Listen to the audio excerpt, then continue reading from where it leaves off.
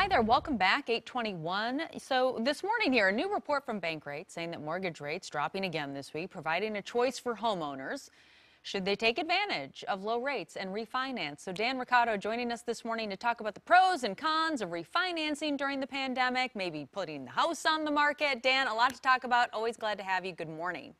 Hello, Liz. How are you? I'm good, good. Thank you. So a lot of people, we keep hearing the word refinancing getting tossed around, refinancing their homes right now because the rates are so low.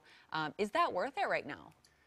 Absolutely. If you're one of the last humans on the planet that hasn't refinanced your mortgage in the last couple of years, you could probably be saving a boatload of dough. Rates are pretty close to historic lows.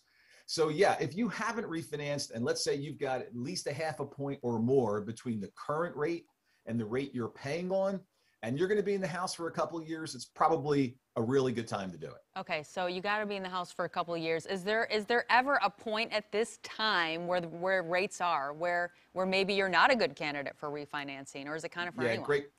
Great question, Liz. If you've got shaky credit and you wouldn't get the best rate, you may want to hold off. And it really does come down to a math exercise, right? So I don't know, I'm not good at math, but my kids are. So get your third or fourth grader over there and ask her to run a little bit of math for you to see if I refinance, what it's going to cost me to do that with the fees and everything else. How much am I going to save each month? And look for that break even point. And if it's a year, 2 years, it's probably worth doing it if you're going to be in the house. So we are talking about refinancing, though. It does impact the homes on the market because it sounds like fewer and fewer people are actually selling their homes.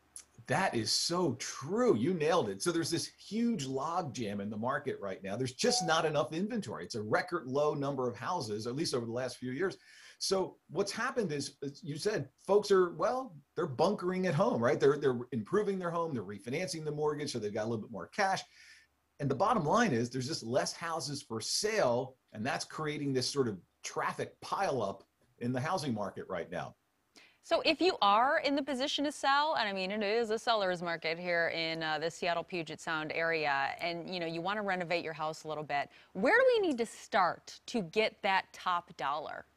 It can be overwhelming, but here's my suggestion. Keep it simple, keep it inexpensive, keep it cheap. So what I mean by that is things like new fixtures, new appliances, maybe trim back that jungle in the front of your house and landscape it a little bit.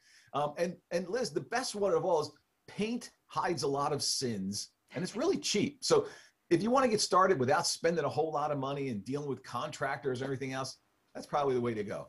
I love those suggestions. I am so not a home improvement person, but I can pick up a paintbrush, so that feels very doable.